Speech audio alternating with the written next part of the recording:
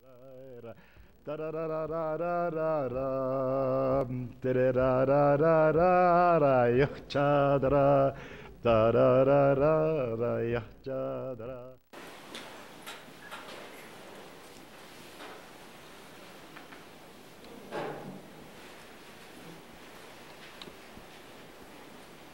Some of you have heard of that name, Abram Joshua Heschel,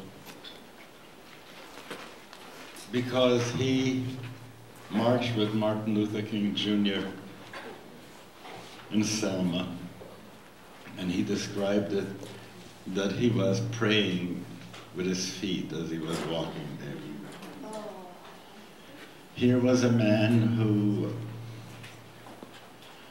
had a sense during the Vietnam War to say, I am a Vietnamese, you know? Like saying, if you're shooting, look at me, you know? If you're shooting, that's whom you're shooting there, you know? I'm Vietnamese. He was a good friend to the students at the Jewish Theological Seminary. Those of you who have been reading spiritual things, very often Matthew Fox or others, they will have a quote of Buber and then of Heschel. And Heschel had such a remarkable way in which he was talking. He would say, God in search of man, for instance. And most of the time we always begin with a God idea and we say, we made it all up anyway, you know? So it is man making himself a God, or man in search of God, what have you. But he was turning it around. And when he turned it around, God in search of man. So you make a mind move, you make a flip inside your mind at that point. And no longer do you see yourself as the center of the universe. You know, something is happening, you start to say, aha. There is this power that has made and shaped me, that is looking to find me. Where am I? You know, how will I face this power that searches to find me? And that's a wonderful turnaround, because it meant that one is giving greater reality to God. He grew up with Polish, Yiddish, German, some French, all kinds of languages. And he's good in all of them.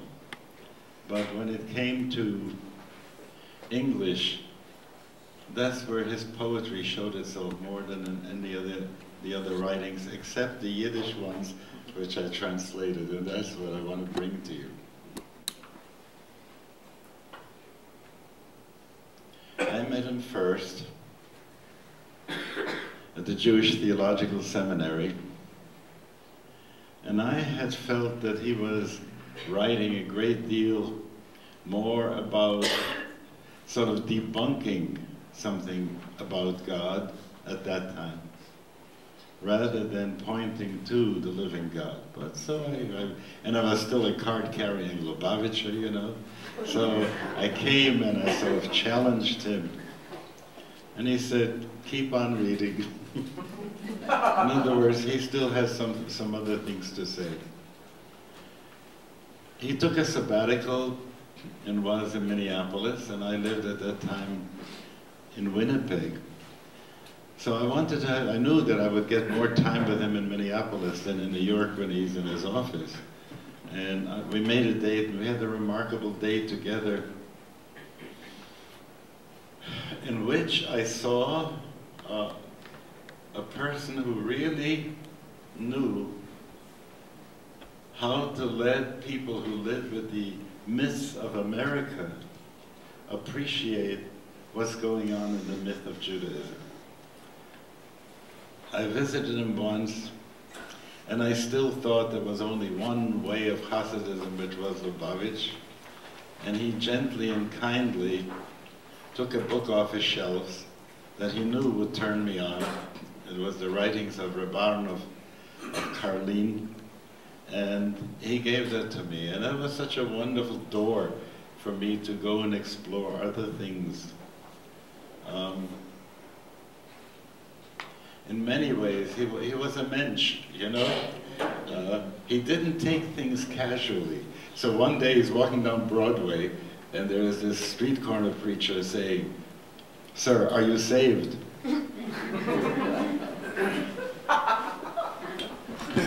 "No, sir," he says, "thank you. You see, that's not my question. My question is, what's the next mitzvah I have to do?" Isn't it amazing, you know? Again, flipping. I'm not here because I'm trying to achieve a great, whatever, something, salvation, you know? I'm here because I'm deployed to do God's work. And so, he later on took sick. He traveled all over America. I remember once he came to Winnipeg, and how he, after 3 hours, this was supposed to be like a sermon for 20 minutes, yes? The people, and he was talking about the Sabbath, and he said, about the Sabbath, you can wake me up in the middle of the night, and I'll go anywhere to speak about the Sabbath.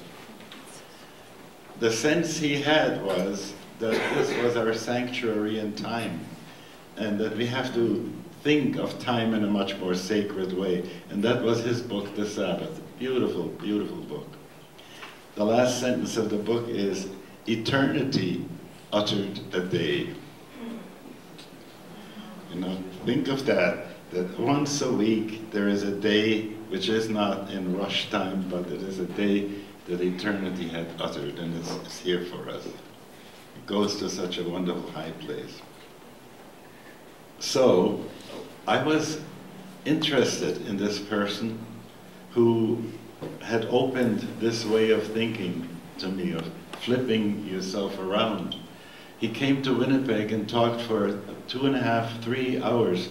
Then the people were saying they wanted to hear more, because as he was getting into the Sabbath, you had a sense how much we have to wash out of our head notions like the Puritan Sabbath. It's a day you can't go fishing, you know, you aren't supposed to make love to your wife. You get the idea. You have to be holy, it's the Lord's day, as if the Lord doesn't dig stuff like that. You know? And then to get to the place where you would say, call the Sabbath a delight, dedicated to honor God's name. You do that, I'll make you sit on top of the world. I'll feed you the endless treasures of your ancestors. You hear stuff that's being offered for that day. So, and this was the hardest thing for many Jews in America, to close a store on the Sabbath, to not make appointments with a dentist for Saturday and stuff like that. And so he was so moved to try and tell people about the Sabbath.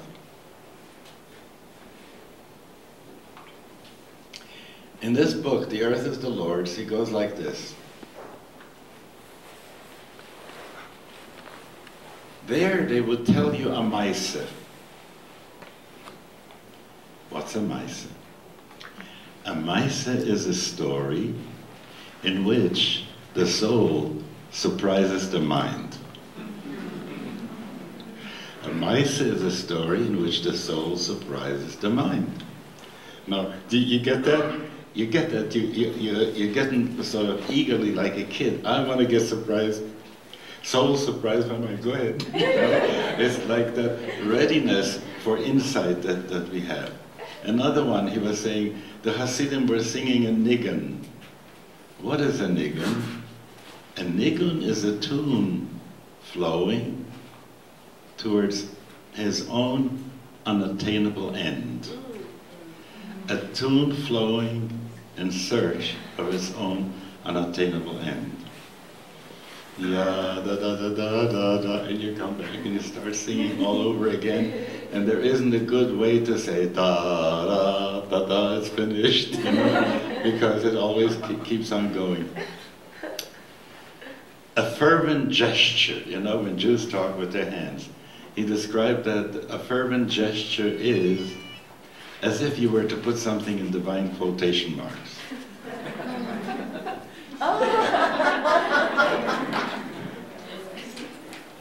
A knetch. It means a little twist, but he translates it so that you can get it. A knetch is the subtle shading of a thought. If you want to say a very subtle thing, it's not quite this, it's a little more like that, you know? And you give it a knetch, you know? Heschel was traveling all over the United States and Canada and other places, and wherever he came, I remember we were in Brazil and people still remembered with joy what his presence was like there. So, and all this took a toll on him. And he was writing the last bit of a book on the Rebbe of Kotsk, and it was on the last section of Genesis, which speaks about the death of Jacob. That Saturday morning, he passed on. He had a heart attack about a year and a half before that time. And when he was in the hospital, one of his friends snuck to me a Xerox copy of the Yiddish poems that he had written when he was young in Warsaw, in Berlin. And so I translated them from the Yiddish and sent him every day another one to the hospital and to his home when he recovered. Some of them he wasn't so happy about my translation, you know? And I don't care, you know, because I was doing this because I was in love with those words that he spoke when he was young, you know, and I had my sense what that was like. You got to remember, here is someone who, as far as secular studies is concerned, had to do, in his youth, he had to do it all by himself. He was being filled a lot with Talmud and with codes and with Torah stuff, and they had expected him to be the next in the line of Hasidic masters. But there was ferment in Warsaw at that time. People like Peretz and Bialik, great writers, and there was a sense, you know, if you can imagine, between the two world wars, toward the end of that time, close to the Second World War, before the Nazis took over in so many places. If you wanted to get a place where you would have your mind lifted a little bit, you wouldn't go to the synagogue. You wouldn't go to the church. In Vienna, you would go to a cafe, okay? And there you would sit with other people who sit in the cafe. And this one would say, last night I wrote the following poem. And the people would say, please read, you know. Or when Bialik needed to have a group of people who would dig his attempt in verse to describe what Vivaldi tried to describe in the Four Seasons. And it's a wonderful poem called Habrecha. So for whom would he read this if not for those people who would dig the way in which he turned a Hebrew phrase to express something with a surprise in it, you know? So that's where people met. And he hung out there too. And he was filled with ideas that came to him from his training and from his soul and from his ancestry, which had something to do with the greater universe.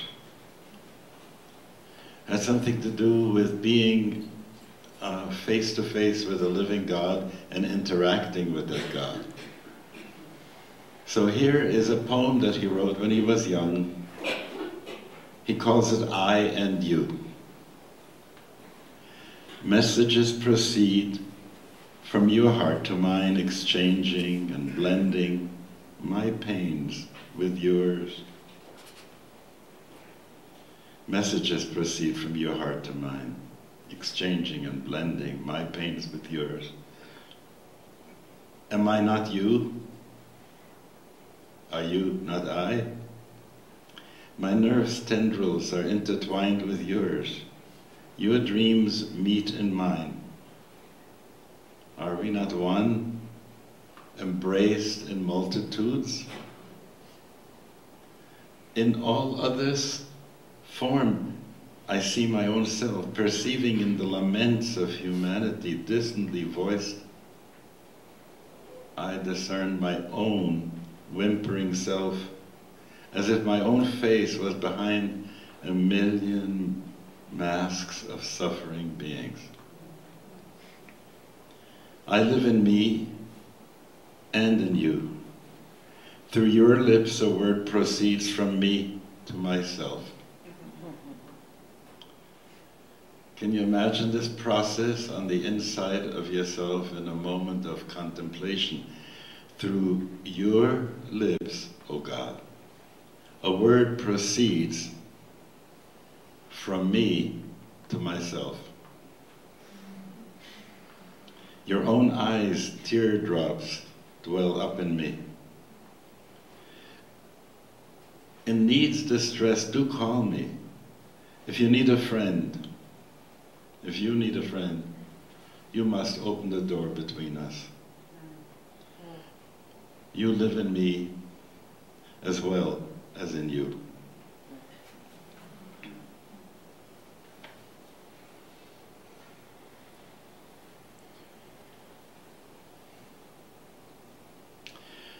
You know, it's good when you hear stuff like that, that there is a line that you would then say, that's a good mantra for me to have, you know? I live in you, you live in me. You know, it's a good mantra to have. Here he writes another poem. He is talking about that sense that you have that so much compassion is needed in the world and how inadequate we all are to deal with the needs, the hurts, the pains that people have. So from time to time, a soul hears a calling from God that says, whom shall I send? And who will go for me? And just like Prophet Isaiah answered, okay, I heard the call, I'm going, you know. So here is how he describes his response to the call. Send me to death's bedside with a good word, some news from you. Send me to someone who's dying so I can give him a living word, regards from you, that you are. If you cannot respond to that lonely call that I'm sending out, send me to help, or someone else. No righteous Jeremiah curse is my reply to men so poor, so weak. I think that yours their guilt is, yours their fault. Their sin is your own crime, not theirs. It is, instead of asking question if there is God, how could he be good? If there is good, how could there be God? He says, I will tell you what I feel about your not responding. It is your task to help, O God, but you keep still to human cries. So help me to help. I will fulfill your duty, God. Your debts I will pay. Let me always feel and suffer along when human hands in danger stretch to reach the brakes, to stop your world, a brake you never did install. Send me to answer calls like an eager aid, to extinguish pain with gentle help. Send me. Send me to pebble, to rock or bloom, to worm in agony or to a human. Help me to help.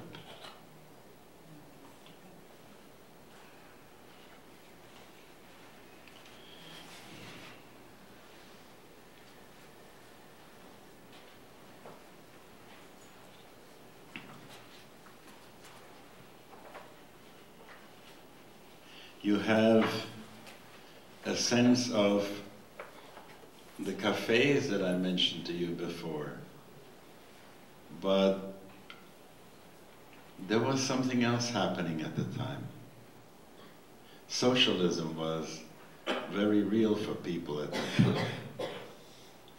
There was a sense that we can do it right, the workers will unite, they will own the means of production, it will be a good world, everything will be in cooperation with each other, and so on and so forth.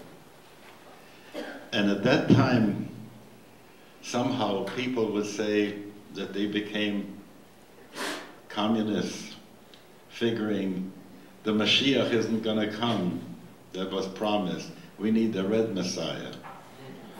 And they would be singing in Yiddish, Das wird sein schon der letzte unentschiedene Kampf for the Internationale, okay?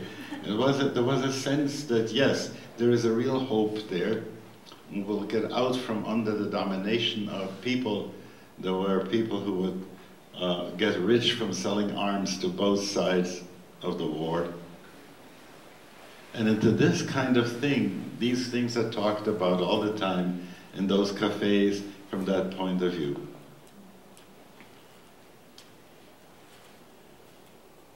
But he isn't happy with the political discussion. He asks, where is it really going on? What's really happening? So here is sort of the blues, if you will, a night lament when he talks about what is lonely stuff in the city like at night.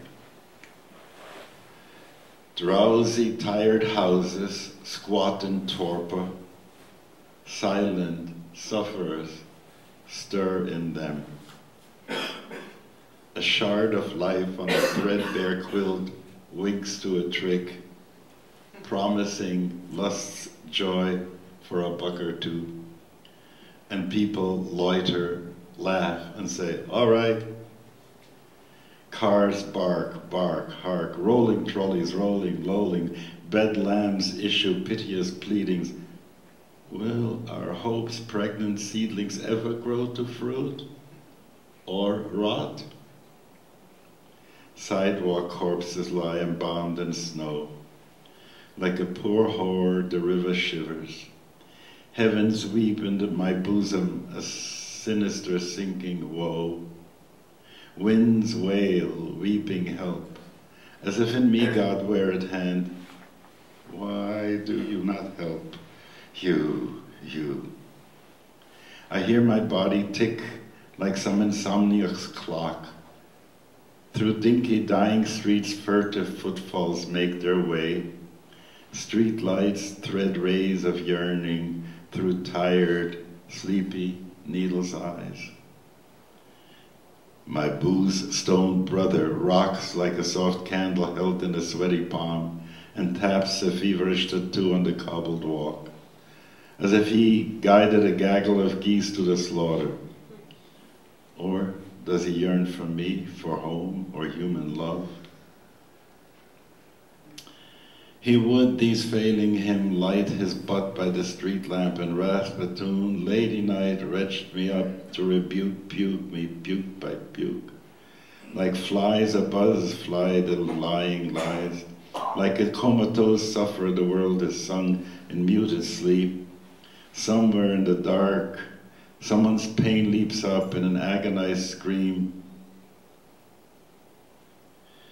A mystic poet in wailing prayer hears a weeping, luminous of God.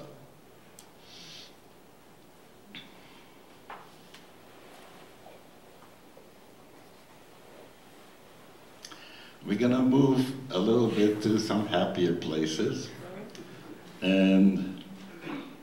but he still is very much the fervent devotee here.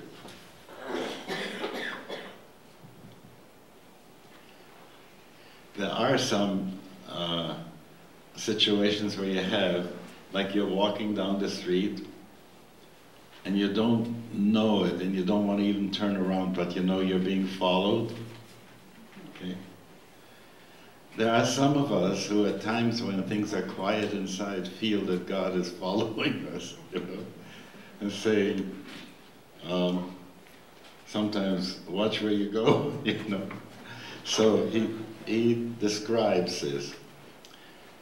God pursues me everywhere. God enmeshes me in glances and blinds my sightless back like a flaming sun.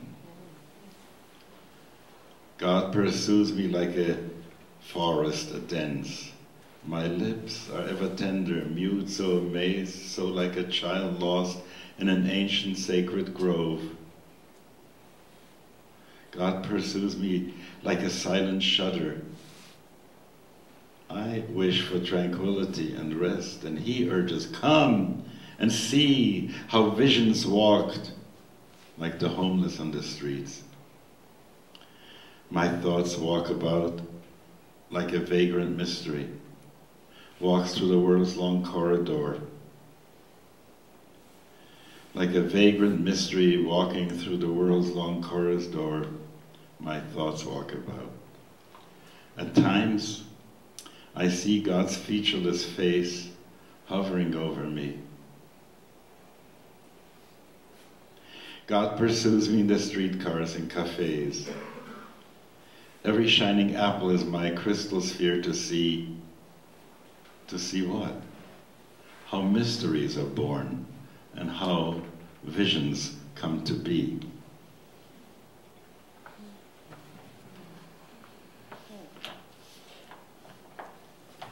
You know, as I read it, I sort of feel also how I feel it, because most of the time I don't often read these out loud, you know? And it sounds a lot different when I do, even to me. And then I get the sense that they're so rich, so dense, you know? I don't know what to do, to go on to the next or sit a little quiet in between, because they say so much and they stir so much in us. So I'm going to read you another one called The Word Most Precious. Each single moment greets my life, a message clear from timelessness. All names, all words recall to me the word most precious, God.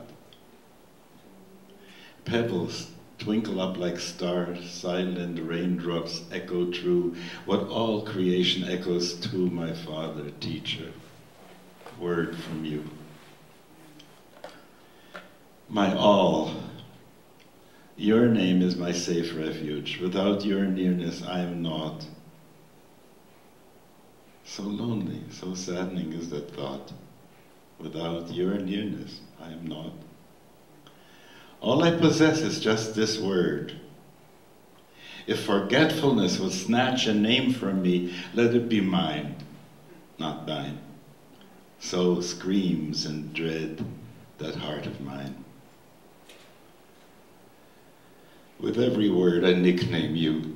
I call you woods and night and ah and yes. With all my instants weaving sacred time, a bit of ever always is my gift to you. Would that for eternity I could celebrate a holiday for you, not just a day, a lifetime. Please, how insignificant is my thrift and gift. Of offerings and adoration, what can my efforts do for you but this? To wander everywhere and bear a living witness that shows I care.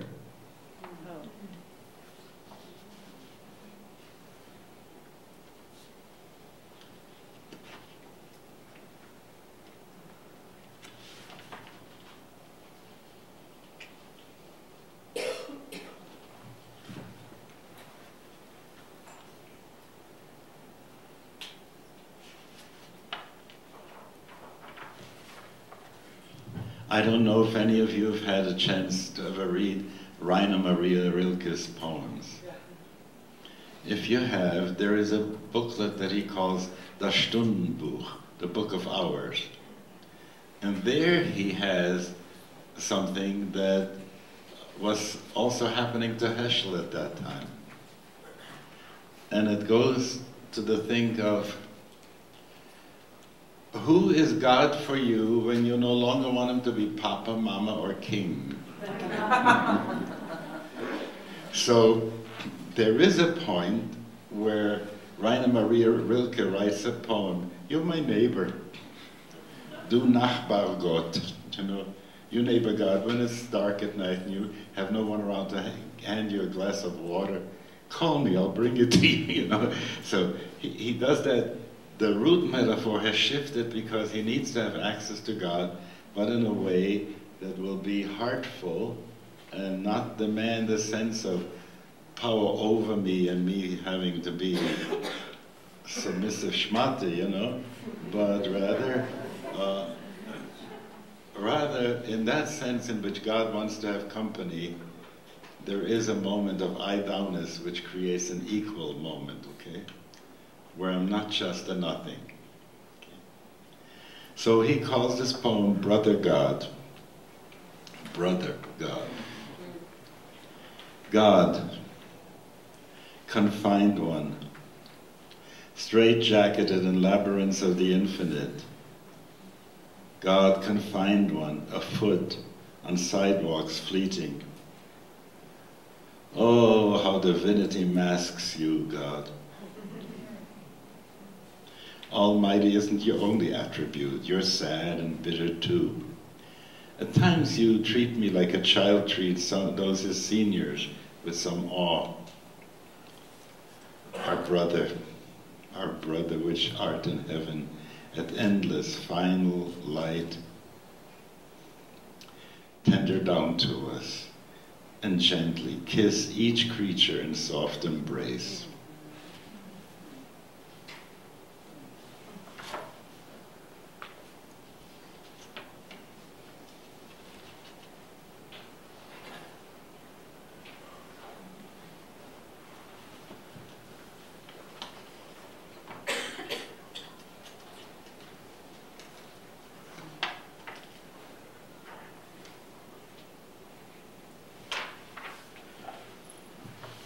There is a sense in which sometimes when you go up so very high, you know, in the sense of the flight of the one to the one, when your soul and God is all that there is and there's nothing else, you know, sometimes you can get so, what's the word, blown up from that. And it's easy to forget who is around and who is having trouble and so on. So here is another one of those in which he protests and yet at the same time knows that it has to be as it is. This one is called Intimate Hymn. From word to word I roam, from dawn to dusk, dream in, dream out. I pass myself in towns, a human satellite. I wait, I'm hopeful, as one who waits at the rock for the spring to dwell forth and ever well on. I feel as bright as if I tented somewhere in the Milky Way, to urge the world to feel. I walk through lonesome solitudes. All around me, lightning explodes from my glance to reveal all light, to unveil faces everywhere, Godward, onward to the final weighing, overcoming heavy weight with thirst, constantly the longing of all born call out, is anyone around? I know each one is he, but in my heart there writhes a tear, when of men and rocks and trees I hear, all plead, feel us, all beg, see us, God, lend me your eyes. I came to be to sow the seed of sight in the world, to unmask the God who disguised himself as world. And yes, I wait to be the first to announce the dawn.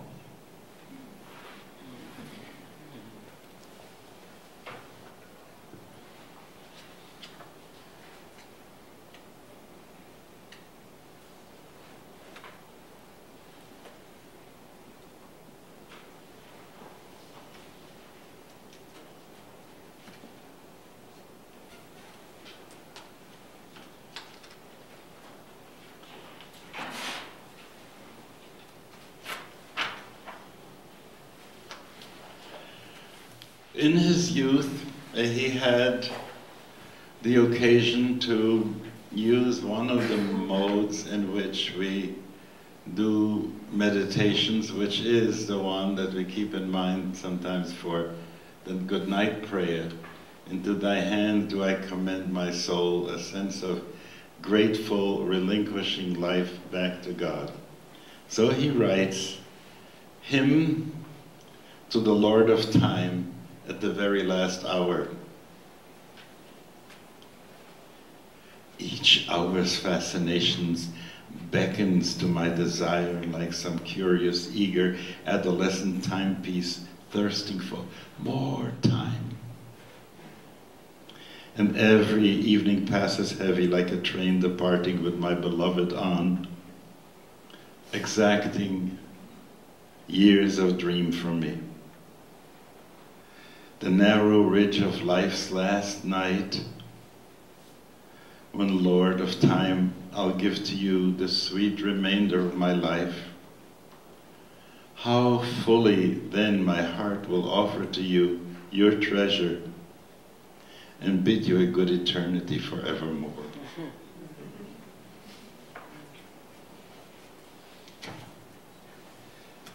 Oh, this is such a wonderful book. By the way, we have some for sale in the back if you want them. I figured some of you may want to take it home so you can spend time with them a little bit more than as you can hear it so quick. Here, I'm going to go to where he is talking about falling in love.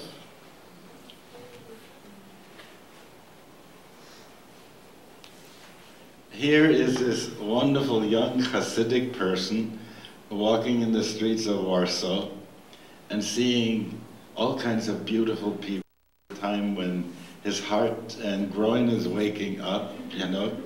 And here goes this wonderful, very sweet and innocent poem, The Longing of My Early Youth. How much I wish to be in love, to be close to someone, and to wander pleasantly in dreams, to serenade someone with stormy, raging songs. How much I wish to be in love, to believe in you exclusively, that you really are my tender, dear one, to give you all my wondrous joys, to give you worlds set to prose. How much I wish to be in love, to go about drawing magic rune, you, my smoldering fantasy filled with your face, your whims to be my holy creed, your musing smile, my consolation from despair. How much I wish to be in love. For each moment I have prepared a birthday gift. I do not know, I swear, what purchases my longing maiden dream. Come and take my heart's dearest treasure, my love. Can you remember that time when you were hoping that it would happen, you know? It's that place where deep inside we are all waiting, like Cinderella, for the prince to come with that shoe. Yeah.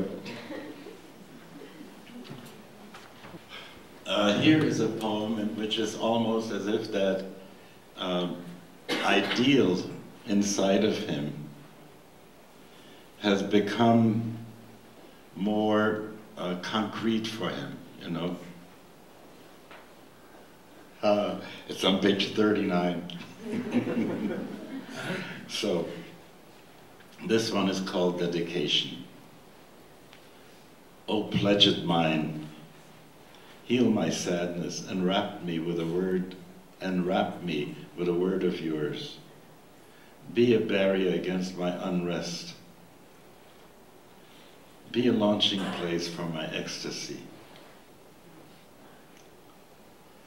My youth and home I pawned, my dreams are yet unrealized. They rise up incessantly in tides that flow out in the ebbs of eternity. I roam, goaded, guided, uncannily propelled by nets of reins. My tired limbs renew their strength on the most narrow pallet on which they rest. Permit my strivings both to nest upon your swelling waves.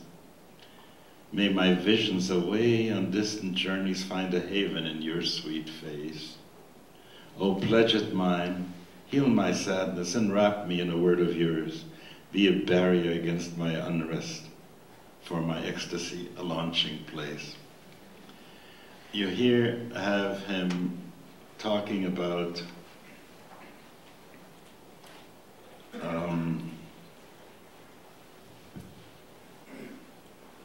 how before he didn't give himself the opportunity to so strongly look at who might be my ideal and what might she be like, and more as he writes these poems, it gets closer.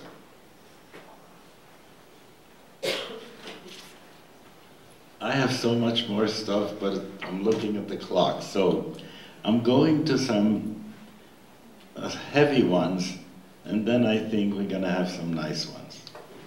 I didn't want to leave you with a bad taste, but this one is really, really strong. I have a feeling that it expresses that, how would I say, the holy frustration that many of us have, in which we feel that the energy we put into our spiritual stuff should be better rewarded than it is.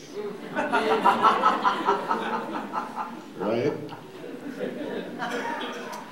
So, answer, O Lord, answer answer, O Lord, our never-ending yearning. Break your vaunted silence, cosmic King. Release at last those prisoners who from ages past begged you to reveal yourself. Leave us not imprisoned in the maze. Reveal to us your goodness, not your cleverness. Enthrall us not, but teach us joy. Why do you abuse our trust and mock us in our pride for you? Is our cry too great for you to hear? See how we cloak our longing in human passion, our thirst for you in lustful act, while your enduring silence is our hell on earth. Yet, I feel your ear close to my lips and know that even your caprice is gentler than my greatest pity. But at times, my gall bursts, brutalized, and with 1,000 others screams that God, and God alone, our adversary is. Then to you, my voiceless word I cannot speak, and stronger than my faith is my despair. O Lord, I gladly would exchange all holy graces, all spirit rungs you grant for just one light-filled word from you.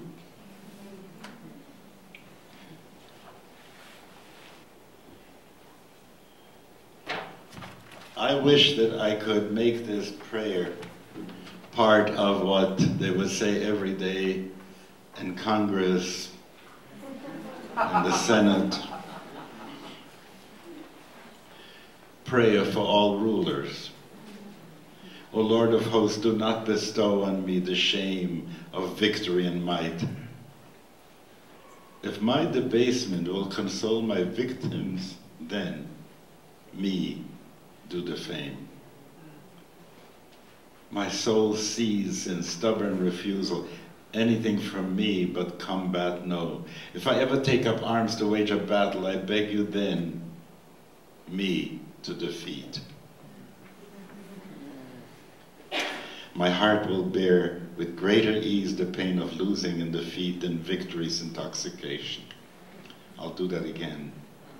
My heart will bear with greater ease the pain of losing, the pain of defeat, than the intoxication of victory. Those whom justice has betrayed, do help them, do protect. And I would rather be the wronged one than puffed up with triumph's pompous field. Trophies proud, they do remind me in my joy of shameful deeds, hearts betrayed and unmet needs. O Lord, do not bestow on me the shame of victory and might. If my debasement will console my victims, then me do the fame.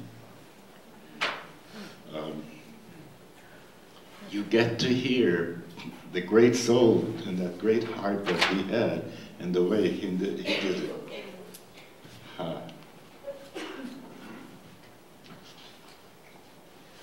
The greatest fun I had was when I came to his nature poems. And this wasn't so easy, because in Yiddish he said, Heint hat geregnet mit Bromfen, which would be, the rain came with vodka. It rained vodka.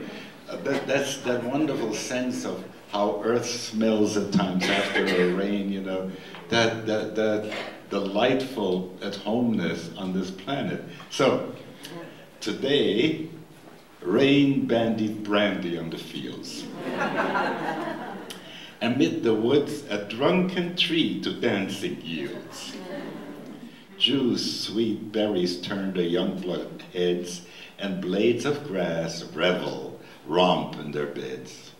Clouds join hands in an enchanted dance like elves. Rocky road reveals roadness, and reeling midst of them my many heady selves. A soundless song in harmony with tears of joy unspent, as tender yearning with grateful bliss did blend. Embracing branches strain toward me and dip their outstretched tips. Feel them brook come bearing kisses on their lips. My breath's breath leaves leaves all moist with dew. Yet all I am a silent sunbeam in ether's blue, bereft of words, bereft of breath, consumed in thrall. I'm nothing, nothing. Yet I am the all.